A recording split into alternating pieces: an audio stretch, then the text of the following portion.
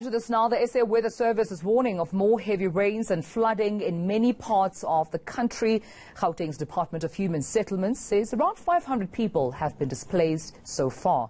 And our reporter Heidi Jockers is in Centurion to join us now for the latest with regards to where he is now.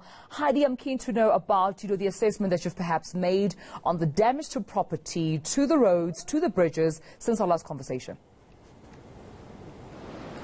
Well, Tumelo, I think it's quite severe given the fact that we have seen quite severe damage to bridges, to certain infrastructure close to the various bridges. I'm just going to move out of shot so I can ask my cameraman Teddy to just show you. This is one particular bridge in Centurion, and one can see that the water has subsided quite substantially. However, it is still very risky to drive on this road, and the reason for that is because the palisade on the right-hand side is completely broken off. It's completely washed away, and that's obviously posing a big risk, because if the flow of the water is strong enough, it can eventually push a car over, and that's possibly why TMPD have blocked this road off, because even though it's stopped raining for now, it starts drizzling again every now and then, and we are only expecting the weather to clear up by Thursday.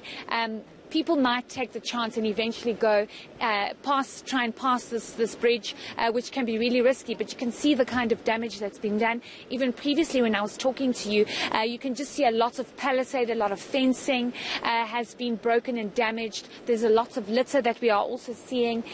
So things don't look very good. And we do understand that there is lots of properties that have been damaged on the golf course, particularly obviously because of the amount of water that's gone through there, and we do understand that other property have also been damaged, so it doesn't look too good. Obviously, speaking to the fact of the force of that water and these floods. Also, the Centurion Hotel has been heavily affected and damaged, particularly the parking lot and the ground floor of that hotel. Of course, those 70 guests have to be evacuated, and also, more importantly, Tumelo, I think all those shacks being demolished in the informal settlements just opposite Supersport Park and outside in Mamelodi rather. So a lot has been damaged, the rain has caused a lot of damage, and I think people are just trying to recollect as soon as the rain stops. Yeah, and speaking of just alternatives in a matter of what people have,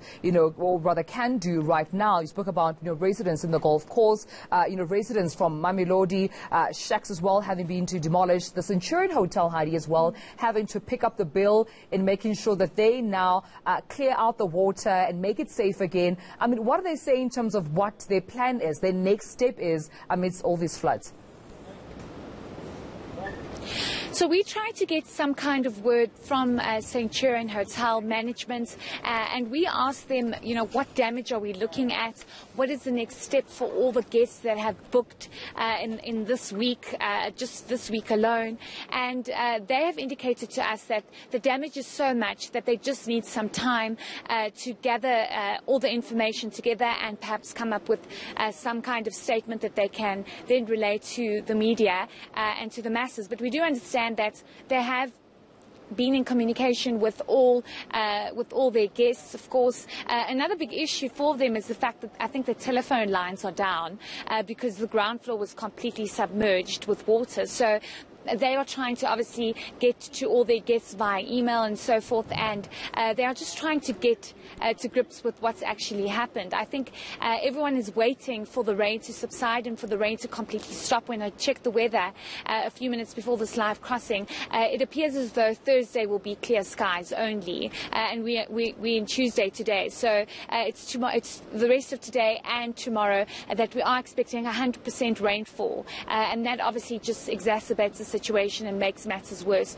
So I think people need to wait until the situation gets better, and then they can obviously account and amount what exactly they're looking at and the damage that they're looking at. But people are obviously still trying to get to grips with what's happened, and importantly, motorists need to be very careful in Centurion for all the roads that have been blocked, and to not speed, because we've seen a lot of that where people are just rushing and they're not realizing that the road is actually blocked off. So that's another thing that that people need to be on high alert of. And I think that's a a very important message there for motorists to be careful because there are potholes, there's water everywhere, and it is, of course, wet roads right now that they're driving on. So let's just practice precaution there. Heidi Jockus, thank you for that update.